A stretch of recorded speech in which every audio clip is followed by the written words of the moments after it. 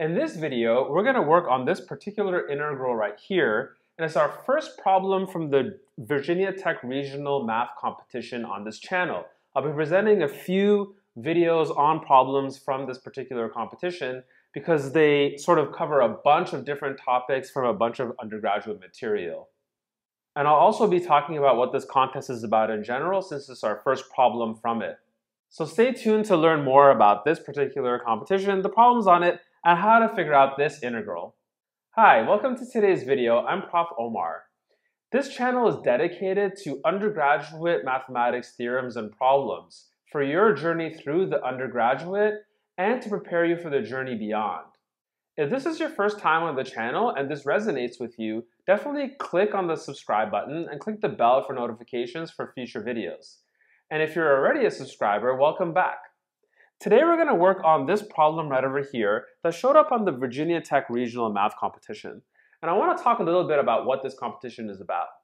So this competition is held annually for undergraduates in the United States, and it occurs usually in the end of October.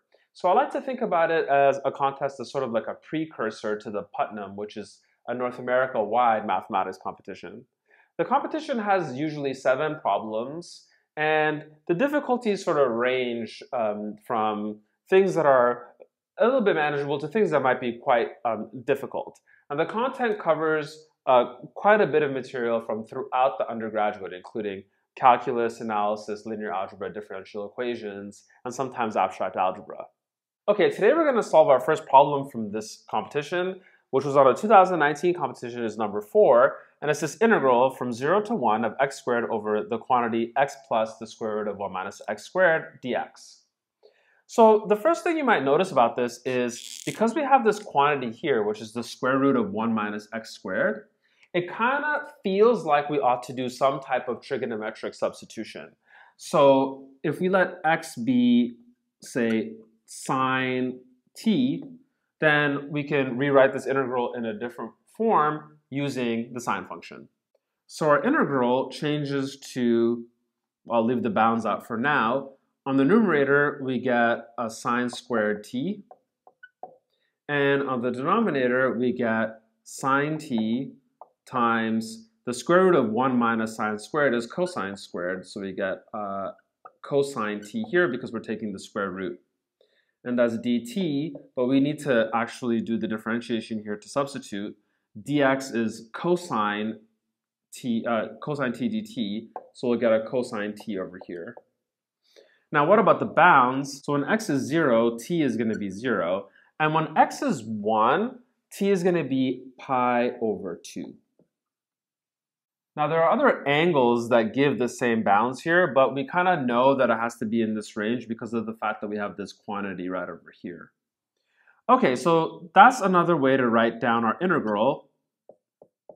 And when you look at it, it doesn't seem like it's a manageable integral at face value. So let's investigate a little bit more. We chose to do the substitution sine t. We could have instead chosen to substitute cosine t, right? So let's see what happens if we do that. So I'll write down here x equals cosine t instead. The reason to suggest even trying to do that is, well, we're probably going to have some type of integrand that's similar to this, but a little bit off. And maybe we can play with the 2 and see what happens.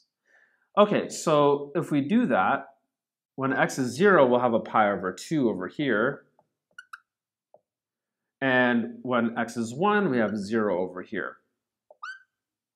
Okay, now if we actually do the substitution, the numerator we get cosine squared t, and then we have a cosine t here, and the square root of 1 minus cosine squared is sine squared, and then we take, because we're taking the square root, it'll be sine. And we'll have dt, but then we need to differentiate with respect to x here to do the substitution, and we'll get negative sine. I'm going to write just sine. The negative will actually switch the bounds of this integral to be 0 to pi over 2. Okay, So here are two different representations of the integral using these two substitutions. Now, there's something really advantageous here if we take a look. Okay, so now let's try to put these two together. So we notice we have this sine t, cosine t factor in each of these numerator of both of these. And here, if we factor that out, we'd have a sine t, and here if we factor that out, we'd have a cosine t. So if we added these, we get a sine t plus cosine t in the numerator with that cosine t, sine t as a factor. And that'll eliminate with the denominators, which are the same, both being sine t plus cos t. So, in other words, if we added these two things together, we get that twice the integral is the integral from 0 to pi over 2 of the only thing that remains, which is sine t cos t dt. Okay, and now we have an integral that we can try to solve using more standard techniques. Now, there are several ways to solve this. I'll do another substitution. If we let x be sine t, then dx is cosine t dt. And so our integral here becomes the integral from 0 to 1 of x dx. And that is the evaluation from 0 to 1 of x squared over 2, which is a half. And so our integral is 1/4. Okay, cool. So the idea was to exploit trigonometric substitution in two different ways that allowed for this nice symmetric way of representing the integral that got us to add the two different representations to get twice the integral being a much more manageable thing to integrate. Great, so I hope you enjoyed today's video. If you did, click the like button. If you want to see more videos like this, subscribe to the channel and click the bell for notifications on future videos.